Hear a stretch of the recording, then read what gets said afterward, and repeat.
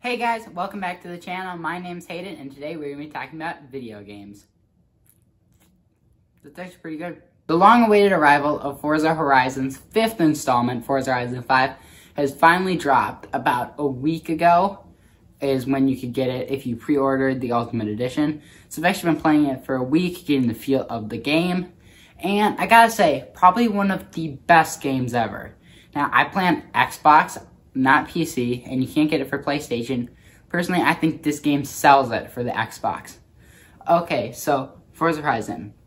It is set in Mexico, a fictional location that has bits of the Baja coast from Baja, California, but then it also has bits of the tropical coast, such as Riviera Maya. There is a 1.5 times bigger map for this game, as well as 11 different biomes spread across it, one of which is the canyon. Here I'm going to have to show you some gameplay of quick because it has this whole different kind of audio that they've developed because it's in a canyon, so the sound bounces off the walls, and I can't really notice the sound here, but when you're in a tunnel you can for sure notice it. So here's the canyon.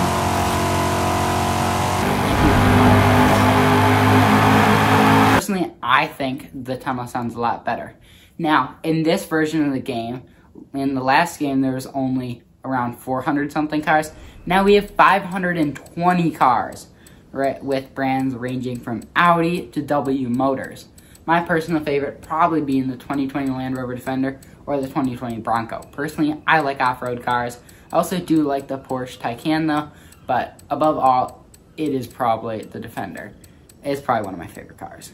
I personally like the new car selection. I like a lot of the newer cars because it's cool to be able to drive cars that like you read about in magazines, such as Car and Driver. One I wish they would really add is this Audi RS7 right here because it just looks awesome in that gray. Another thing I really like is they've geared this game to choosing your own destiny. Like Forza Horizon 4 was a lot of on-road driving, and there was lots of street races, but not as many off-road races. But with this game, there is actually different festival locations called outposts around the map, which, by the way, the map is gorgeous. It is super visually appealing. They did an amazing job on that bit, and I really love that. One of my favorite places has to be this Mayan temple. It's just stunning at night, or during the day, it has to be this bridge. Another thing I also think that they changed about Forza Horizon 5 from Forza Horizon 4 is the jumping mechanics, like the gravity, because as you can see in this clip right here that's going to play, the car jumped crazy amount of height. Another thing I do really like is more off-road races. I don't think they had enough of that in Forza Horizon 4, and those are personally my favorite, probably the cross-country, or the Baja as it's called now, because, I don't know, I'm just really good at those races. I also really love dirt races. I like the cars. I currently have 41 cars in my garage. Like I said, my favorite probably being the 2020 Defender. Second favorite might be the Debretti Ford F-150 Pre-Runner, or it might be this Porsche 911 that I just got with this Apple paint job, and it is just really cool. Something else that's super cool that they added for Forza Horizon 5 is the adventures. Now, I think it's super cool. You have to get enough of these points called accolades to unlock your next adventure. And you can do ones that help you find festivals, or ones that just give you more accolades and are just fun missions.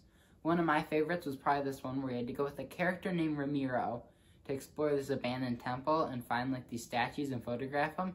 It's actually the same temple that I showed you guys that was all lighted up. So I thought that was super cool.